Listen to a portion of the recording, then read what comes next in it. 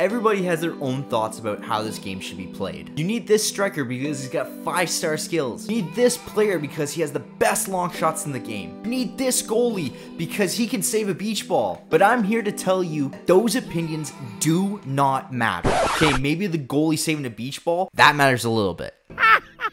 However, to be a good FC player, you must first understand what style you like to play. Okay. It doesn't matter the rating of the player that's in your team. They won't always be the 86+ rated cards. Let me elaborate on this. Everybody has different styles and ways to win in this game. Take myself as an example. I love pacey players. At the end of a build-up play, there's nothing I love more than to just send one long ball through, have my striker run onto it perfectly, take that first touch, and shoot. That's it? That's it. So for me, a player like Nkunku, Haaland, Mbappe, if we want to go there, is a great choice. But that's not always the case. My brother doesn't play much FC. He played a little bit of FIFA 23. He started during Team of the Season. Hey Daniel, you know, you got the best players in front of you. He gets to start off with a great starter team.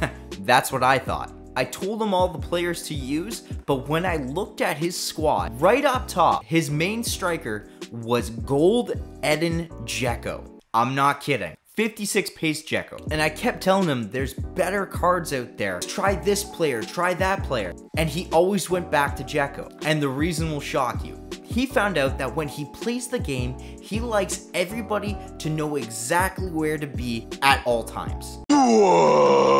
When he looks for a striker, he wants somebody with great attacking position. And if we scroll over to Edin Dzeko's FUTBIN page, we'll see his positioning is 86 in this game. In FIFA 23, his attacking position was 90 rated. That's insane. And because he played a more possession/passing style of play, Dzeko was the best striker he could possibly have. Craziest stats for one of the worst cards, I'd have to say, in the game. But he made it work because that's how he played the game. Whatever you say, Stone Cold Steve Austin. And guys, this analogy works across all areas of the field and will also help you in choosing your formation. If you're more on the pacey side, maybe you want to go with a formation with wingers. If you're more on the passing and possession side of things, you're going to want to go with a more narrow formation. If you're a hybrid of the two, maybe go with a formation with right and left mids that have great passing. The combinations are endless. Go with what feels comfortable for you.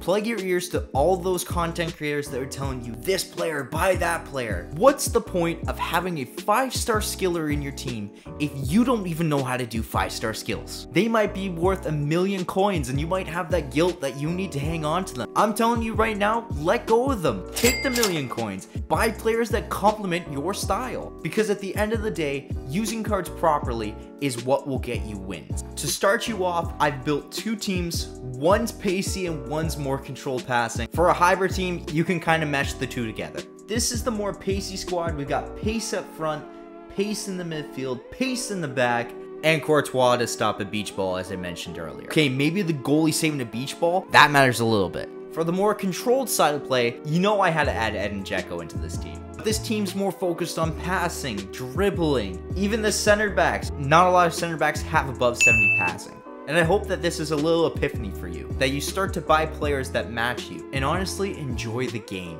And if you want to see some custom tactics for a pace squad, a possession squad, and a hybrid of the two, make sure to tune into my next video where I'll go over some custom tactics on how to maximize the playstyle that you want to play. And until then, peace.